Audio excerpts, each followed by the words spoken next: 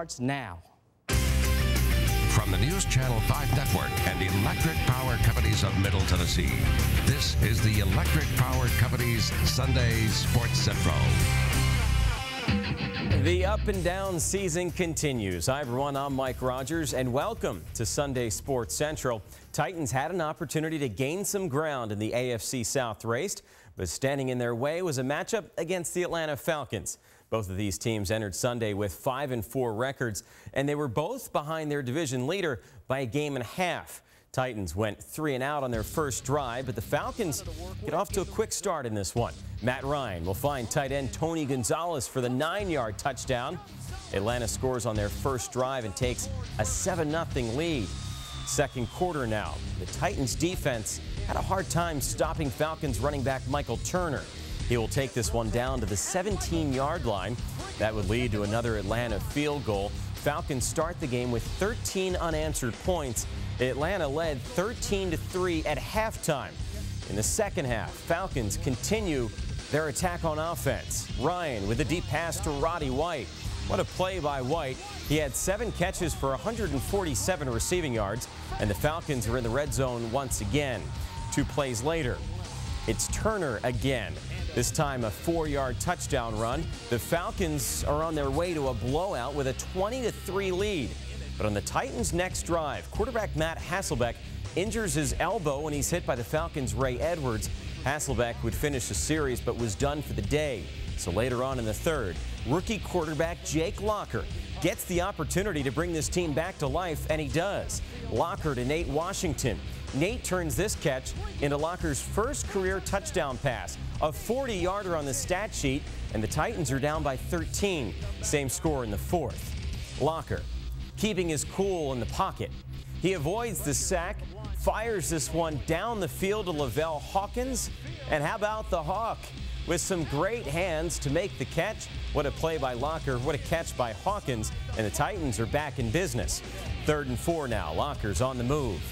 The quick pass to Washington again. Just like that, the Titans have come all the way back to make it a 6-point game. But with time winding down in the fourth, the Falcons offense makes a play that will win the game. 3rd and 6, Ryan to Harry Douglas. Titans were out of timeouts at that point, and the Falcons survive a scare at home, and they defeat Tennessee 23-17. We talked about rookie Jake Locker, his final line, 9 for 19 for 140 passing yards and 2 touchdowns. Before he got injured, quarterback Matt Hasselbeck, 13-25 for 124 passing yards and 1 interception. And take a look at Chris Johnson's numbers, 12 carries for 13 rushing yards. We turned the ball over there on offense. We had penalties on offense right off the bat. We had the first play of the game. There was a penalty on the kickoff. So we're backed up immediately.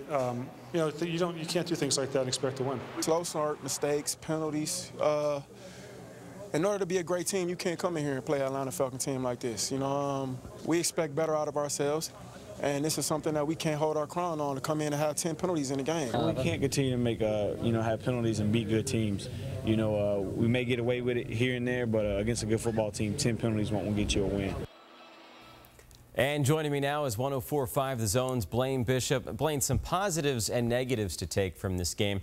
You seem like a positive guy, so I'm going to start with the positives. How about the play of rookie quarterback Jake Locker? And I'm sure a lot of the fans are going to be calling in your talk show this week and saying Locker should be the guy, but just one game, should that change the direction of quarterback for the rest of the season?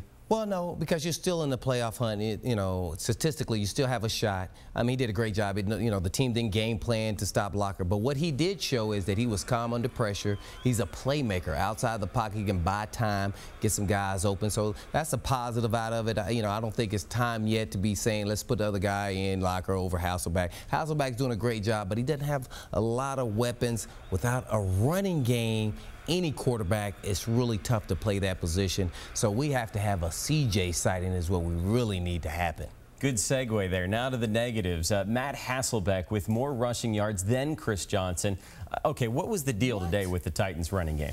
Wow, I tell you, early on it was the penetration of the defensive line. They got, you know, the other Babineau was getting in the backfield a lot, and some other guys, you know, early on. And then I think when there were holes, I think CJ lost a little bit of confidence in what he, you know, the line could do and what he could do. And so he start pressing and start trying to just run outside. And I'm not sure if CJ has lost confidence in his line and then making plays, because I think he's getting a little frustrated and is forcing the issue. Have to be patient as a runner, not always looking for the big play. Sometimes you got to run it up in there. So it's going to be interesting to see, you know, how it all plays itself out, because I think at some point he's going to have to break one and look like the old CJ. Even last week, the 130 yards didn't look like the old CJ. He looked good, but he didn't look great like the old CJ. So we're still looking for that breakout game. You know, they say he's healthy, say he's practicing really hard, so hopefully things will change. Hope so. We are just getting started here on Sunday Sports Central. Coming up next, our Steve Lehman is in Atlanta with the Titans. Steve will have more on the team's